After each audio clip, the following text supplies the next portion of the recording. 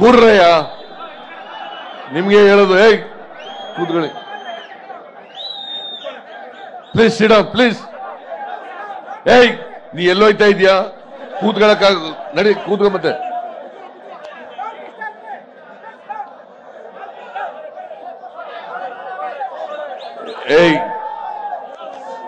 ಕೂರುತ್ತಮ್ಮ.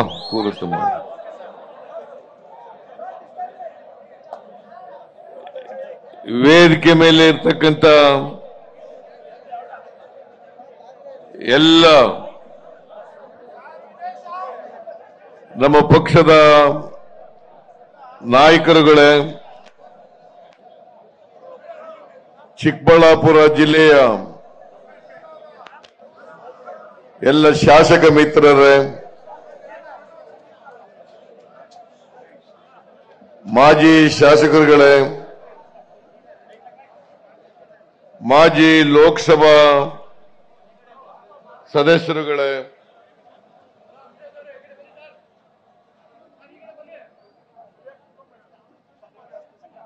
ರಾಜ್ಯಸಭಾ ಸದಸ್ಯರೇ, ಜಿಲ್ಲಾ ಕಾಂಗ್ರೆಸ್ಸಿನ ಅಧ್ಯಕ್ಷರೇ, ಮುಂಚೂಣಿ ಘಟಕಗಳ ಎಲ್ಲ ಅಧ್ಯಕ್ಷರುಗಳೇ, ಬ್ಲಾಕ್ ಸಮಿತಿಯ ಎಲ್ಲ ಅಧ್ಯಕ್ಷರುಗಳೇ,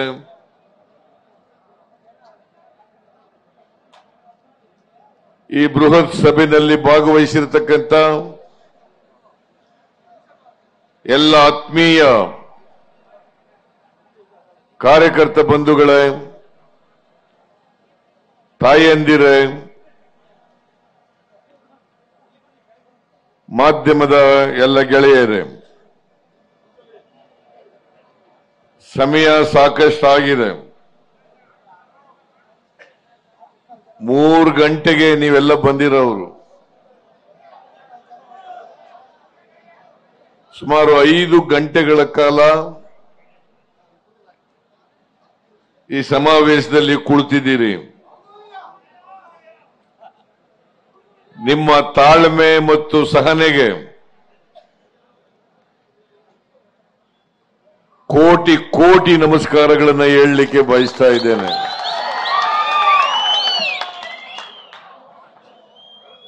ಈಗಾಗಲೇ ಮಾತನಾಡಿದಂಥವರು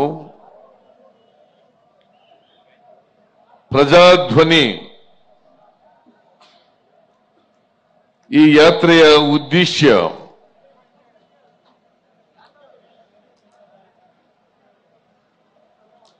ಅದರ ಬಗ್ಗೆ ಅನೇಕ ವಿಚಾರಗಳನ್ನು ನಿಮ್ಮ ಮುಂದೆ ತಿಳಿಸಿದ್ದಾರೆ. ಪ್ರಜಾಧ್ವನಿ ಅಂತಂದ್ರೆ ನಿಮ್ಮೆಲ್ಲರ ಧ್ವನಿ, 7 ಕೋಟಿ ಕನ್ನಡಿಗರ ಧ್ವನಿ ಅಂತಕ್ಕಂಥದನ್ನ ತಮಗೆ ತಿಳಿಸಲಿಕ್ಕೆ ಬಯಸ್ತಾ ಇದ್ದೇನೆ. ಇದು ನಮ್ಮ ಧ್ವನಿ ಅಲ್ಲ. ಈಗಾಗಲೇ ಪ್ರಸ್ತಾಪ ಮಾಡದಂತೆ ಎಲ್ಲ ಜಿಲ್ಲೆಗಳಲ್ಲಿ ಮತ್ತು ಎಲ್ಲ ಮತಕ್ಷೇತ್ರಗಳಲ್ಲಿ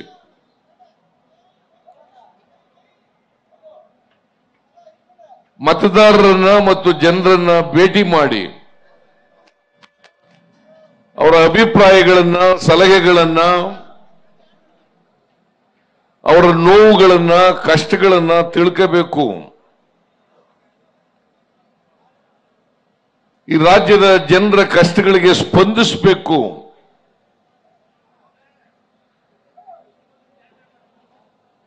ಈ ರಾಜ್ಯದ ರೈತರು,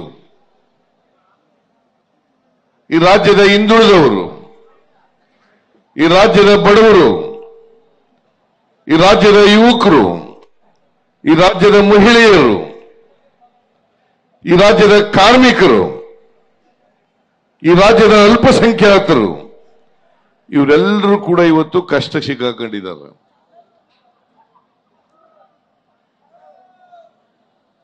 ಇವರ ಕಷ್ಟವನ್ನ ಬಗೆಹರಿಸಬೇಕು ಅಂತಕ್ಕಂಥದ್ದೇ ಕಾಂಗ್ರೆಸ್ ಪಕ್ಷದ ಉದ್ದೇಶ. 2013ರಲ್ಲಿ ಈ ರಾಜ್ಯದ ಜನ ನಮಗೆ ಆಶೀರ್ವಾದವನ್ನ ಮಾಡಿದ್ರು.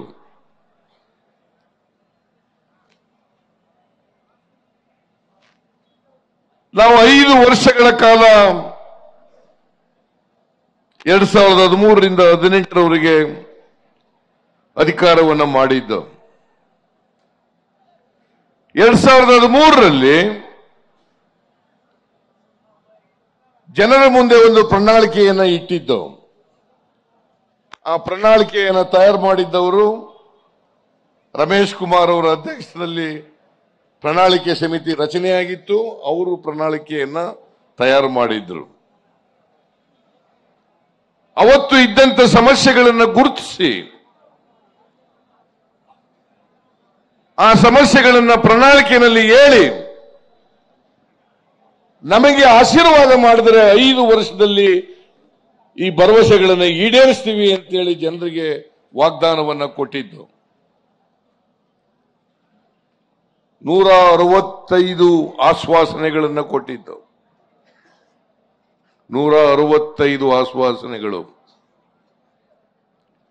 ಆ 165 ಆಶ್ವಾಸನೆಗಳಲ್ಲಿ 158 ಭರವಸೆಗಳನ್ನು ಈಡೇರಿಸಿದ್ದೇವೆ.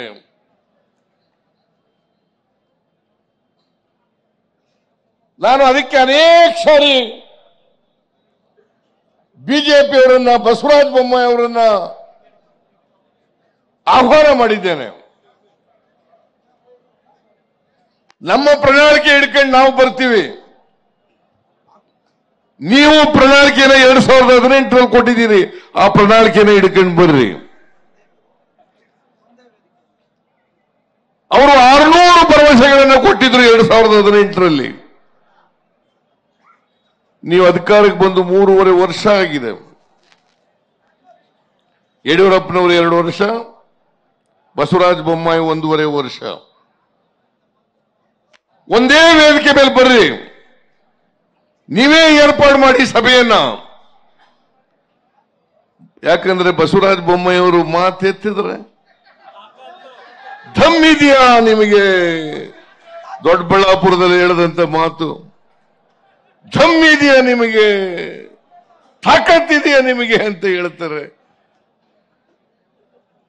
ನಾನು ಬಸವರಾಜ ಬೊಮ್ಮಾಯಿಗೆ ಹೇಳ್ತೀನಿ, ಬಸವರಾಜ ಬೊಮ್ಮಾಯಿ ನಿಮಗೆ ದಮ್ಮಿದ್ರೆ, ತಾಕತ್ತಿದ್ರೆ ಒಂದೇ ವೇದಿಕೆಗೆ ಬನ್ನಿ, ಚರ್ಚೆ ಮಾಡೋಣ, ಜನರ ಮುಂದೆ ಹೇಳೋಣ, ನಾವು ಈಡೇರಿಸಿದೀವೋ ನೀವು ಈಡೇರಿಸಿದೀರೋ ಅಂತಕ್ಕಂಥದ್ದು ಗೊತ್ತಾಗ್ಲಿ.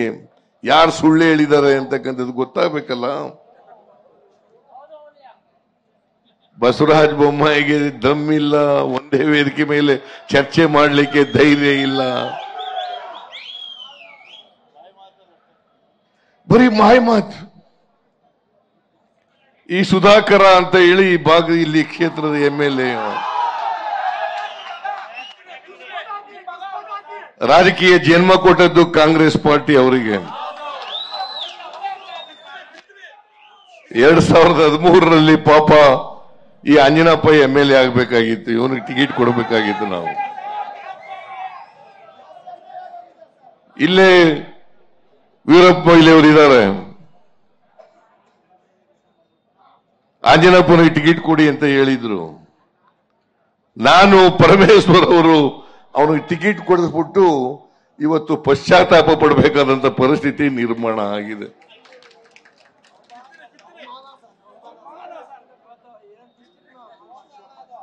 ಎರಡ್ 2013ರಲ್ಲಿ MLA ಆದ್ರು, ನಮ್ಮ ಜೊತೆಲೇ ಇದ್ರು.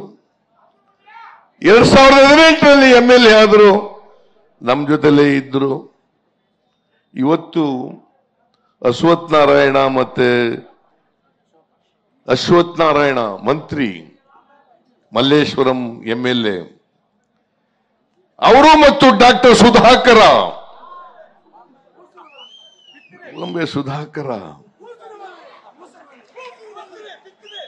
ಇವತ್ತು ಪ್ರೆಸ್ ಕಾನ್ಫರೆನ್ಸ್ ಮಾಡಿ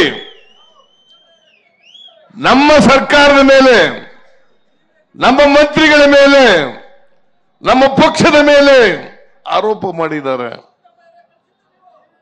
ಜಾರ್ಜ್ ಅವರು ವೈಟ್ ಟಾಪಿಂಗ್ ನಲ್ಲಿ ದುಡ್ಡು ಮಾಡಿದ್ದಾರೆ. ಸಿದ್ದರಾಮಯ್ಯನವರು ರೀಡು ಅದೇನ್ ಡಾಕ್ಟ್ರಿಯಲ್ಲಿ ಓದೋದ್ನ ಗೊತ್ತಿಲ್ಲಪ್ಪ ನನಗೆ. ಓದಿದನೋ ಕಾಪಿ ಮಾಡಿದನೋ ನನಗಂತೂ ಗೊತ್ತಿಲ್ಲ. ಓದಿಲ್ವಾ?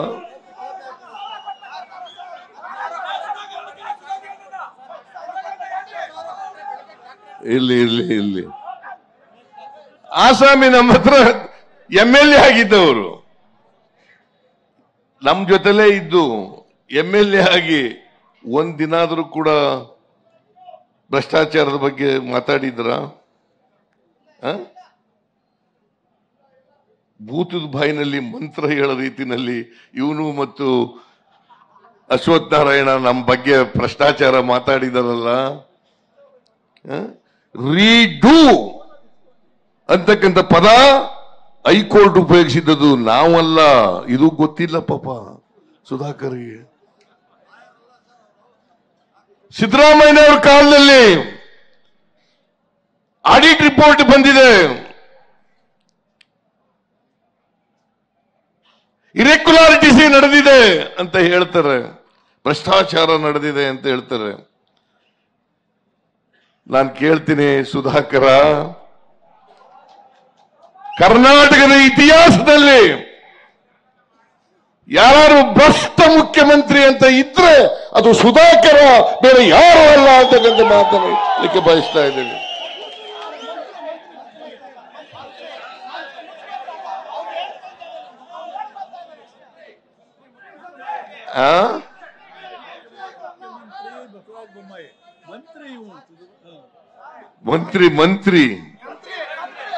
ಮಂತ್ರಿ ಭ್ರಷ್ಟ ಮಂತ್ರಿ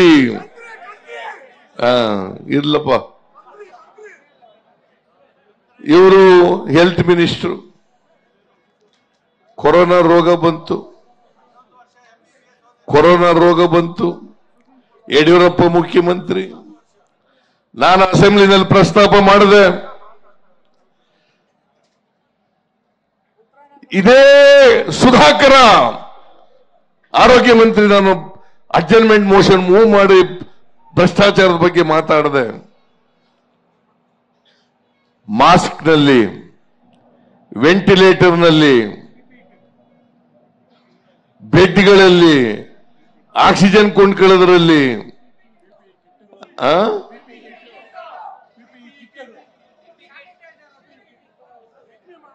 2,000 ಕೋಟಿ ರೂಪಾಯಿನ ಲಂಚ ಹೊಡೆದಿದ್ದೀರಿ ಅಂತೇಳಿ ದಾಖಲಾತಿಗಳ ಸಮೇತ ಹೇಳಿದೆ. ಮುಖ್ಯಮಂತ್ರಿ ಉತ್ತರ ಕೊಡಲಿಲ್ಲ. ಸುಧಾಕರ ತಪ್ಪಿಸ್ಕೊಂಡ್ರು, ಡಾಕ್ಯುಮೆಂಟ್ಸ್ ಎಲ್ಲ ಒಪ್ಕೊಂಡ್ರು, ಅದರ ಭ್ರಷ್ಟಾಚಾರ ಒಪ್ಕೊಳ್ಳಕ್ ತಯಾರಾಗಲಿಲ್ಲ.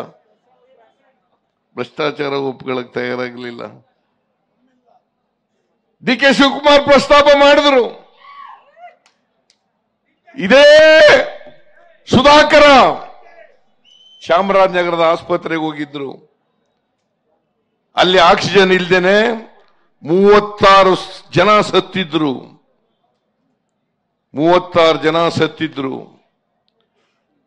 ಇವರು ಸುರೇಶ್ ಕುಮಾರ್, ಇಬ್ರು ಕೂಡ, Suresh Kumar district incharge minister, ಇವರಿಬ್ರು ಹೋಗಿ 36 ಜನ ಸತ್ತಿದ್ರೆ ಸುಳ್ಳು ಹೇಳಿ ಕೇವಲ 3 ಜನ ಸತ್ತಿರೋದು ಅಂತ ಹೇಳಿದ್ರು. ಸುಧಾಕರ, ನೀನು ಆಕ್ಸಿಜನ್ ಕೊಟ್ಟಿದ್ರೆ, ನಿಮ್ ಸರ್ಕಾರ ಆಕ್ಸಿಜನ್ ಕೊಟ್ಟಿದ್ರೆ 36 ಜನರ ಜೀವವನ್ನು ಉಳಿಸಲಿಕ್ಕೆ ಸಾಧ್ಯ ಆಗ್ತಿತ್ತು. ನಿಮ್ಮ ಬೇಜವಾಬ್ದಾರಿತನದಿಂದ, ನಿಮ್ಮ ಭ್ರಷ್ಟಾಚಾರದಿಂದ 36 ಜನ ಸತ್ತೋದ್ರು, 3 ಜನ ಸತ್ರು ಅಂತ ಹೇಳಿದ್ರು. ನಾನು ಶಿವಕುಮಾರ್ ನೆಕ್ಸ್ಟ್ ಡೇ ಓದೋ ಚಾಮರಾಜನಗರಕ್ಕೆ ಮೀಟಿಂಗ್ ಮಾಡಿದೋ, ಡಾಕ್ಟರ್ಗಳ ಜೊತೆನಲ್ಲಿ ಜಿಲ್ಲಾಧಿಕಾರಿ ಜೊತೆ ಮೀಟಿಂಗ್ ಮಾಡಿದೋ. ಅವರೆಲ್ಲರೂ ಕೂಡ ಒಪ್ಕೊಂಡ್ರು 36 ಜನ ಸತ್ತಿರೋದು ಸತ್ಯ. ಎಂಥ ಸುಳ್ಳು ಹೇಳಿದ್ರು ಇವರು, 3 ಜನ ಸತ್ತಿರೋದು. ಅವ್ರ ಮನೆಗೂ ಹೋಗ್ಲಿಲ್ಲ ಪುಣ್ಯಾತ್ಮ.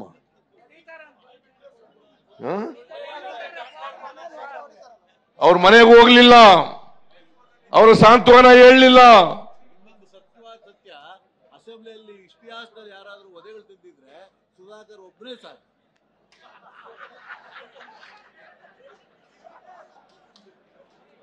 ಅವ್ರ ಮನೆಗೆ ಹೋಗ್ಲಿಲ್ಲ, ಪರಿಹಾರ ಕೊಡ್ಲಿಲ್ಲ. ನಾನು ಅಸೆಂಬ್ಲಿನಲ್ಲಿ ಪ್ರಸ್ತಾಪ ಮಾಡಿದೆ, ಸುಳ್ಳು ಹೇಳಿದ್ಯಾ ಸುಧಾಕರ್, ಈ ರೀತಿ ಸುಳ್ಳು ಹೇಳಬೇಡಿ ಅಂತೇಳಿ. 45,000 ಜನ, 4.5 ಲಕ್ಷ ಜನ ಸತ್ತೋದ್ರು, ಒಬ್ಬರಿಗೂ ಪರಿಹಾರ ಕೊಡ್ಲಿಲ್ಲ. 4.5 ಲಕ್ಷ ಜನ ಸತ್ತೋದ್ರು. ಸುಧಾಕರ್, ನೀವು ಆರೋಗ್ಯ ಮಂತ್ರಿ ಆಗ್ಲಿಕ್ಕೆ ನಿಮಗೆ ಯೋಗ್ಯತೆ ಇದೆಯಾ ಅಂತಕ್ಕಂಥ ಪ್ರಶ್ನೆಯನ್ನ ಕೇಳಬೇಕಾಗ್ತದೆ ಇವತ್ತು.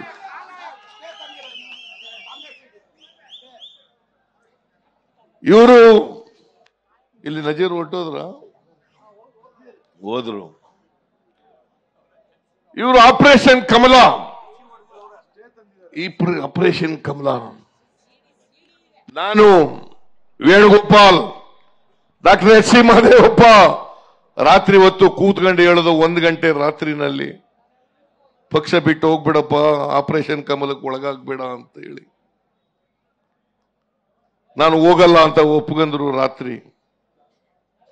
ಇವ್ರು ಚಿಕ್ಕಮ್ಮ ಇದ್ದ ಜೊತೆನಲ್ಲಿ, ದೇವನಹಳ್ಳಿ ಅವನ ಸಾಕ್ಷಿ.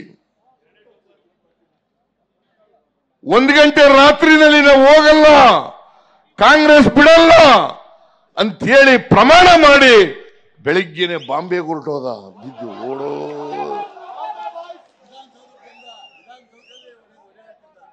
ಬಾಂಬೆಗೆ ಹೊರಟೋದ ಬೆಳಿಗ್ಗೆನೆ. ಇವನು ಭ್ರಷ್ಟಾಚಾರದ ಬಗ್ಗೆ, ಮೌಲ್ಯದ ಬಗ್ಗೆ ಮಾತಾಡ್ತಾನ. ಇವನು ಮೌಲ್ಯದ ಬಗ್ಗೆ ಮಾತಾಡ್ತಾನ. ನಾನಿವತ್ತು ಬಿಜೆಪಿ ಸರ್ಕಾರದವರಿಗೆ, ಬಸವರಾಜ ಬೊಮ್ಮಾಯಿಗೆ, ಸುಧಾಕರ್ಗೆ ಹೇಳ್ತೀನಿ, ನಮ್ಮ ಕಾಲದಲ್ಲಿ ಏನೇನು ನಡೆದಿತ್ತು ಅಂತ ಹೇಳ್ತೀರಿ ನೀವು. ನಿಮ್ಮ ಕಾಲದಲ್ಲಿ ಏನೇನು ಭ್ರಷ್ಟಾಚಾರ ನಡೆದಿದೆ, 40% ಕಮಿಷನ್ ಸರ್ಕಾರ ಅಂತೇಳಿ ಜನಜನಿತವಾಗಿ ಹೋಗ್ಬಿಟ್ಟಿದೆ. ಇವತ್ತು ಜನಜನಿತ ಆಗೋಗ್ಬಿಟ್ಟಿದೆ. ಇವೆಲ್ಲವನ್ನು ಕೂಡ ಒಬ್ಬ ಸುಪ್ರೀಂ ಕೋರ್ಟ್ ಜಡ್ಜ್ ಅಧ್ಯಕ್ಷತೆಯಲ್ಲಿ ಕಮಿಷನ್ ಮಾಡಿ, ತಾಕತ್ತಿದ್ರೆ ಕಮಿಷನ್ ಮಾಡಿ.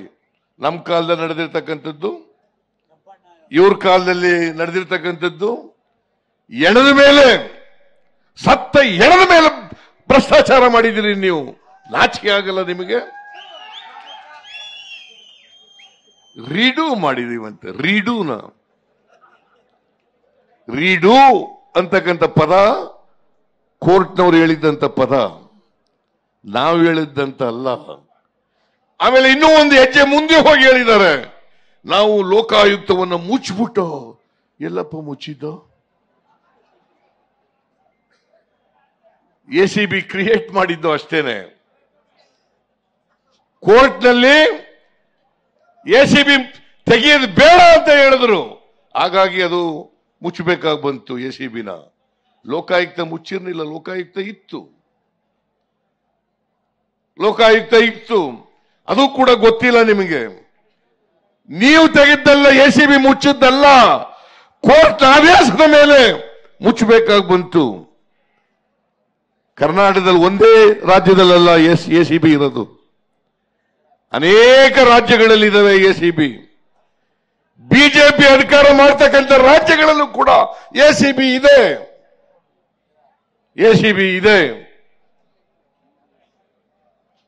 ಇದಕ್ಕೇನು ಹೇಳ್ತೀಯ ಸುಧಾಕರ? ಲೋಕಾಯುಕ್ತ ಮುಚ್ಚಿಬಿಟ್ಟಿದ್ವಂತೆ.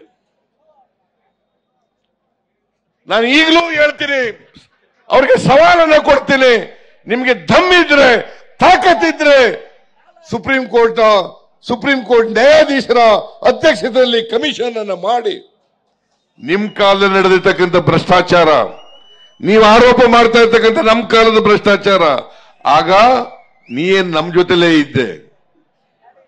ಬಸವರಾಜ ಬೊಮ್ಮಾಯಿ ವಿರೋಧ ಪಕ್ಷದಲ್ಲಿದ್ರು, ಆಗೇನು ಕಡುಬು ಸಿಕ್ಕಾಕೊಂಡಿದ್ರ? ಇವರು ಕಡುಬು ಸಿಕ್ಕಾಕೊಂಡಿದ್ರೆ ಮಾತೆತ್ತಿದ್ರೆ 40% ಹೇಳಿದ ತಕ್ಷಣ ನಿಮ್ ಕಾಲದಲ್ಲ ನಡೆದಿರ್ಲಿಲ್ವಾ?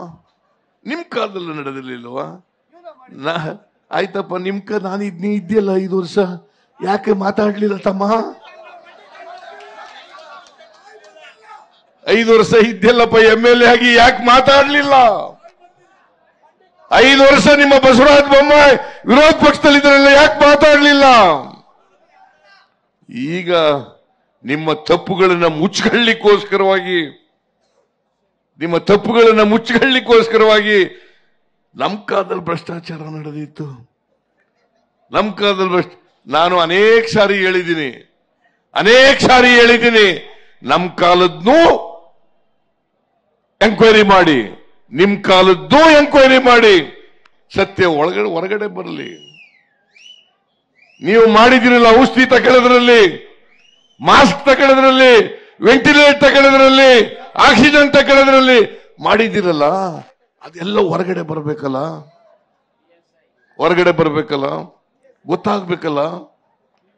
ಜನ ಕೊರೋನಾ ಬಂದು ಸಾಯ್ತಾ ಇದ್ರು, ಅವ್ರಿಗೆ ಕೊಡ್ತಕ್ಕಂಥ ಔಷಧಿನಲ್ಲಿ ಲಂಚ ಹೊಡೆದ್ರಿ, ನೀವು ಮಾಸ್ಕ್ ನಲ್ಲಿ ಲಂಚ ಹೊಡೆದ್ರಿ, ವೆಂಟಿಲೇಟರ್ ಅಲ್ಲಿ ಲಂಚ ಹೊಡೆದ್ರಿ, ಆಕ್ಸಿಜನ್ ನಲ್ಲಿ ಲಂಚ ಹೊಡೆದ್ರಿ, ಬೆಡ್ಗಳನ್ನು ಕೊಡೋದ್ರಲ್ಲಿ ಲಂಚ ಹೊಡೆದ್ರಿ. ನಾಚಿಕೆ ಆಗಲ್ಲ ನಿಮಗೆ? ನೀವು ಅಧಿಕಾರದಲ್ಲಿ ನಾಲಾಯಕ ಅಂತಕ್ಕಂಥದ್ದು ತಿಳ್ಕೋಬೇಕಾಗ್ತದೆ. ನೀವು ಆಪರೇಷನ್ ಕಮಲಕ್ಕೆ ಒಳಗಾಗಿ ಒಂದು ಪಕ್ಷ ಬಿಟ್ಟು ಇನ್ನೊಂದು ಪಕ್ಷಕ್ಕೆ ಹೋಗಿರೋರು, ಕೋಟ್ಯಾಂತರ ರೂಪಾಯಿ ಖರ್ಚು ಮಾಡಿ ಬೈ ಎಲೆಕ್ಷನ್ ಅಲ್ಲಿ ಗೆದ್ದವರು ನೀವು. ನಾನು ಹೇಳಬಾರದು, ಮೊಯ್ಲಿ ಅವರು ಹೇಳಿದ್ರು, ಇವನು ಫ್ರಾಡ್, ಇವನು ಕೊಡಿಸ್ಬೇಡಿ ಟಿಕೆಟ್ ಅಂತ ಹೇಳಿದ್ರು. ಆಮೇಲೆ ಕರೆಕ್ಟ್ ಮಿಸ್ಟರ್ ಮೊಯ್ಲಿಜಿ ಕೇಳಿ, ಈಸ್ ಎ ಫ್ರಾಡ್, ಟಿಕೆಟ್ ಕೊಡಿಸ್ಬೇಡಿ ಅಂತ ಹೇಳಿದ್ರು. ನಿನಗ್ ಕೊಡಬೇಕು ಅಂತ ಹೇಳಿದ್ರು ಮೊಯ್ಲಿ ಅವರು. ಇವತ್ತು ಸತ್ಯ ಹೇಳ್ತಾ ಇದ್ದೀನಿ ನಾನು. ನೋಡಿ, ಇವತ್ತು ಪಶ್ಚಾತ್ತಾಪ ಪಡಬೇಕಾಗಿದೆ ನಾವು. ಅದರಿಂದ ಈ ಸರ್ಕಾರ ಭ್ರಷ್ಟಾಚಾರದಲ್ಲಿ ಮುಳುಗೋಗಿದೆ. ಯಾವತ್ತಾರು ಕರ್ನಾಟಕದ ಇತಿಹಾಸದಲ್ಲಿ ಕಾಂಟ್ರಾಕ್ಟರ್ಸ್ ಅಸೋಸಿಯೇಷನ್ ಅವರು ಪ್ರಧಾನಮಂತ್ರಿಗಳಿಗೆ ಪತ್ರ ಬರೆದಂತ ನಿದರ್ಶನ ಇದೆಯಾ? ಯಾವತ್ತಾದ್ರೂ ಕೂಡ 1947ರಿಂದ ಇವತ್ತಿನವರೆಗೆ ಕಾಂಟ್ರಾಕ್ಟರ್ಸ್ ಅಸೋಸಿಯೇಷನ್ ಅವರು ಈ ಸರ್ಕಾರ, ಬೊಮ್ಮಾಯಿ ಸರ್ಕಾರ, ಸುಧಾಕರ್ ಇರ್ತಕ್ಕಂಥ ಸರ್ಕಾರ 40% ಕಮಿಷನ್, 40% ಕಮಿಷನ್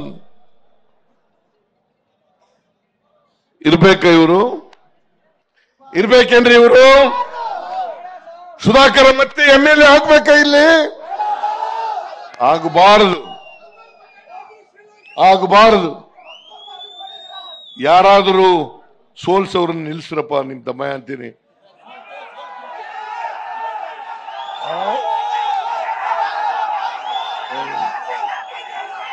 ಏನೆಲ್ಲ ನಿಮ್ಮ ಹೆಸರು ಹೇಳ್ತಾರಲ್ಲಯ್ಯ.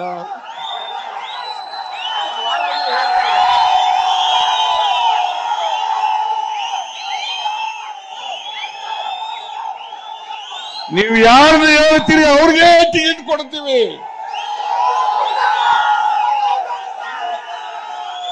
ನೀವೆಲ್ಲ ಕಾರ್ಯಕರ್ತರು, ಚಿಕ್ಕಬಳ್ಳಾಪುರದವರು ಯಾರನ್ನ ಹೇಳ್ತೀರಿ ಅವ್ರಿಗೆ ಟಿಕೆಟ್ ಕೊಡ್ತೀವಿ. ಒಟ್ಟಿಗೆ ದಯಮಾಡಿ ನಿಮ್ಮಲ್ಲಿ ಕೈ ಜೋಡಿಸಿ ಪ್ರಾರ್ಥನೆಯನ್ನು ಮಾಡ್ತೀನಿ. ಈ ಸುಧಾಕರ್ನನ್ನ ಸೋಲಿಸಿ ಮನೆ ಕಳಿಸ್ತಕ್ಕಂಥ ಕೆಲಸವನ್ನ ಮಾಡಬೇಕು ಅಂತೇಳಿ ನಿಮ್ಮಲ್ಲಿ ಅತ್ಯಂತ ಕಳಕಳಿಯಿಂದ ಪ್ರಾರ್ಥನೆಯನ್ನು ಮಾಡ್ತೀನಿ.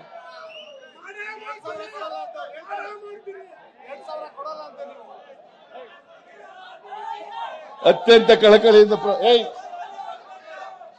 ಸುಮ್ಮನೆ ಸಾಕು ಸುಮ್ಮನೆ ಆಯ್ತು. ಯಾರವರು? ಕೂತ್ಕೊಳ್ರಿ ಯಾಕ್ರಿ ಎದ್ದು ಬಿಡ್ರಿ, ಕೂತ್ಕೊಳ್ರಿ. ನಾ ಇನ್ನೂ ಭಾಷಣನೇ ಮುಗಿಸಿಲ್ಲ. ಕೂತ್ಕೊಳ್ಳಿ. ಅದರಿಂದ ಇಂಥ ಭ್ರಷ್ಟ ಸರ್ಕಾರ ಕರ್ನಾಟಕದ ಇತಿಹಾಸದಲ್ಲಿ ಬಂದಿರಲಿಲ್ಲ. ಟ್ರಾನ್ಸ್ಫರ್ಗಳಲ್ಲಿ ಲಂಚ, ರಿಕ್ರೂಟ್ಮೆಂಟ್ ಲಂಚ, ಪೋಸ್ಟಿಂಗ್ಗಳಲ್ಲಿ ಲಂಚ, PSI ರಿಕ್ರೂಟ್ಮೆಂಟ್ ನಲ್ಲಿ ಲಂಚ. ಏನು ಓಹೋ, ನಾವು ಲಂಚನೇ ಹೊಡೆದಿಲ್ಲ. ಹಾಗಾದ್ರೆ ADGP ಯಾಕೆ ಜೈಲಿಗೆ ಹೋಗಿದ್ದನು? ಕಮಿಷನ್ ಯಾಕೆ? ಇವ್ರಿಗೆಲ್ಲ ಕಮಿಷನ್ ಕೊಡದೆ ಅಧಿಕಾರಿ ಮಾಡಕ್ ಸಾಧ್ಯ ಆಯ್ತಿತ್ತ? ಇವ್ರಿಗೆಲ್ಲ ಕಮಿಷನ್ ಸಿಕ್ಕಿದೆ. ಇವತ್ತು ನಾನು ಕೇಳಿದೆ, ನನಗಿರ್ತಕ್ಕಂಥ ಇನ್ಫಾರ್ಮೇಶನ್, ಇಲ್ಲಿರ್ತಕ್ಕಂಥ ಕ್ರಷರ್ಗಳು, ಕ್ವಾರಿಗಳಿಲ್ಲ ಇದಾವಲ್ಲ, ಅವೆಲ್ಲ ಮಂತ್ಲಿ ಕೊಡಬೇಕು ಅಂತ ಹೇಳಿ ನಿಗದಿ ಮಾಡಿಬಿಟ್ಟಿದ್ದಾರೆ. ಮಂತ್ಲಿ ಕೊಡಬೇಕು ಅಂತ ನಿಗದಿ ಮಾಡಿದ್ದಾರೆ.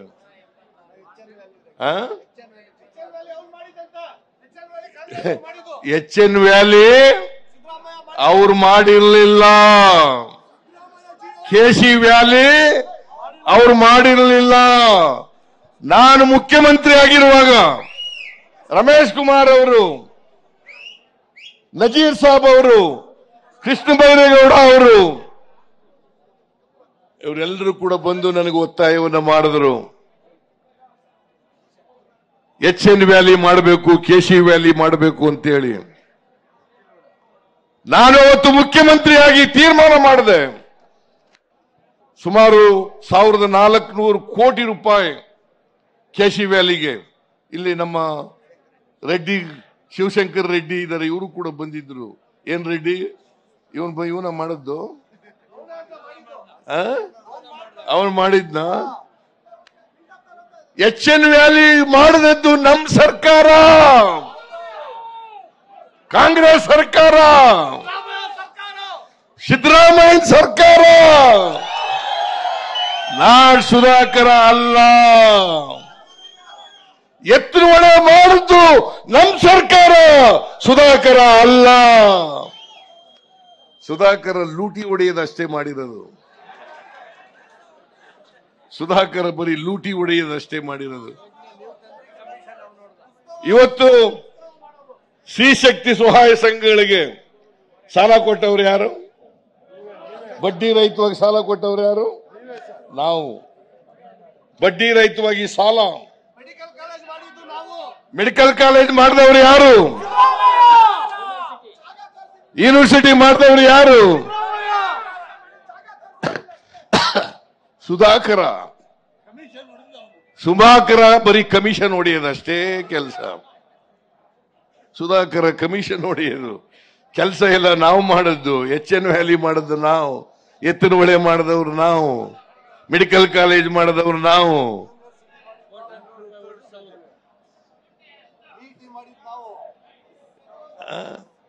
ಇದನ್ನೆಲ್ಲ ಇವತ್ತು ಹೆಣ್ಮಕ್ಳಿಗೆ, ಸ್ತ್ರೀ ಶಕ್ತಿ ಸಂಘಗಳಿಗೆ ಸಾಲ ರಮೇಶ್ ಕುಮಾರ್ ಹೇಳ್ತಾರೆ, ಬೇರೆ MLAಗಳಿಗೆಲ್ಲ ಹೇಳ್ತಾರೆ 5 ಲಕ್ಷದವರೆಗೆ ಈಗ ಬಡ್ಡಿ ರಹಿತವಾಗಿ ಒಂದು ಸೊಸೈಟಿಗಳಿಗೆ ಸಾಲ ಕೊಡೋದಿದೆ. ಅದನ್ನ 10 ಲಕ್ಷದವರೆಗೆ ಬಡ್ಡಿ ರಹಿತವಾಗಿ ಸಾಲ ಕೊಡ್ತಕ್ಕಂಥದನ್ನ ಹೆಚ್ಚಿಸಬೇಕು ಅಂತಕ್ಕಂಥ ಒತ್ತಾಯ ಇದೆ.